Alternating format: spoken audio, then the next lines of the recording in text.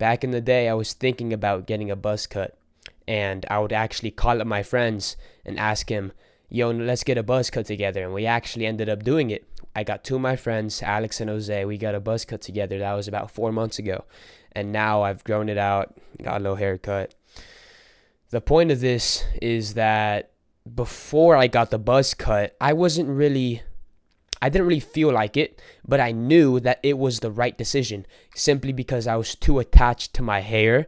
And, I thought this was the best decision for me, and it'll build some of my discipline, create character, and it'll expose myself and force me to, look better. But before that, I needed a reason. And by the way, if you're interested about my buzz cut stories and stuff like that, I have this video right here. It talks all about it. If you're interested in getting a buzz cut. Before that, I needed some motivation I needed a reason to get a buzz cut. So my plan was, and I also needed some money. So my plan was, if I could sell snacks at school and say, if I raised $200, I'll get a buzz cut. And my marketing plan was, hey, if you buy from me and I save up this amount of money, I'll get a buzz cut because I'll shave my head. It'll be funny. It'll give you a reason to buy from me. And then I realized nobody cared if I got a buzz cut or not. Because, nobody even mentioned it. My plan was go up to Costco, buy some snacks. I ended up getting Rice Krispies and Gatorade. I sold Rice Krispies for $1, sold Gatorade for $3. And if you're interested in selling snacks at school, you want to make some money, I actually made $50 a day, $600 in 10 days. This video right here talks all about it. Full guide on how to sell snacks at school. Super good video, by the way. So the plan was to buy this stuff at Costco, go to school with it, and sell to people. And if I raised $200, I posted it on my Instagram story. A day before, the night before. $200 equals buzz cut. And then the next day when I would go up to people, I would ask them, you want some Rice Krispies? And if they bought it, I would upsell. I would be like, oh, you're thirsty? Do you want some Gatorade? Gatorade's $3, Rice Krispies $1, but I'll give you both for $3, saving you $1. I talk about all of this in my guide, by the way. Nobody even brought it up. Nobody cared if I got a buzz cut. That's the hard truth. Nobody cared. And I was overthinking about this, bro.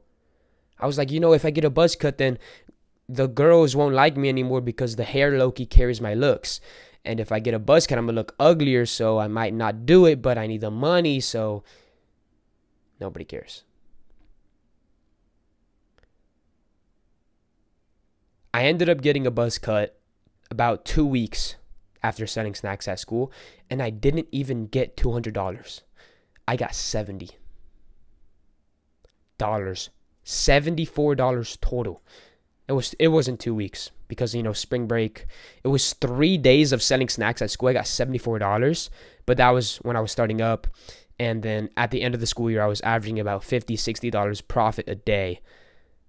But I made $70 and I was expecting to make $200. The original plan, no joke, was $1,000 in revenue. I'll get a buzz cut. Then I bumped it down to $500. Then when I actually got the stuff from Costco, I'm realistically thinking, I'm like, okay, $200 is okay. I'll settle for that. I got a buzz cut after $74.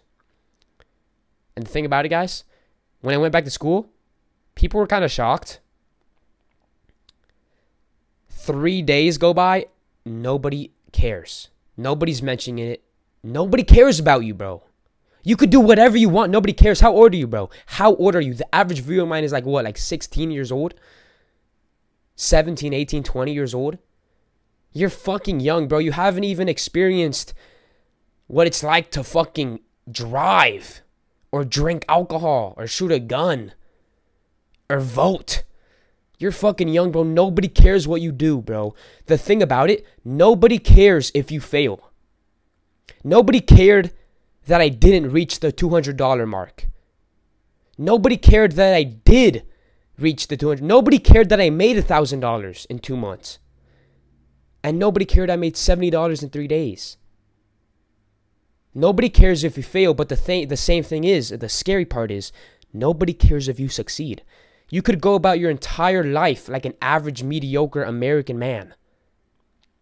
Wake up It's summertime, you jack off, you go to work, you come home, you indulge into instant gratification like video games, you go to college, you get a job, you work 40 years, you marry a 6 out of 10 wife, you have a couple kids. Nobody's going to bat an eye because that's an average life. So nobody cares if you succeed. But if you try to succeed and you fail, nobody cares about that either. You know, you will never meet a hater that is doing better than you. Everyone who talks shit about you is below you. You are capable of reaching success you cannot even fucking imagine, brother. Because really, I believe, like, you know, Ratatouille says, or whatever, anybody could cook. I believe anybody could be successful. Anybody could be rich. You just have to be truly obsessed with it. You need to fucking want it. And you need to want it bad. Okay? This was Marcus Blake. And this was Nobody Cares About You. This is the video on why I got a buzz cut. And how it can help you. And why you should do it. This is the video on how to make money selling snacks at school. I'll catch y'all boys later.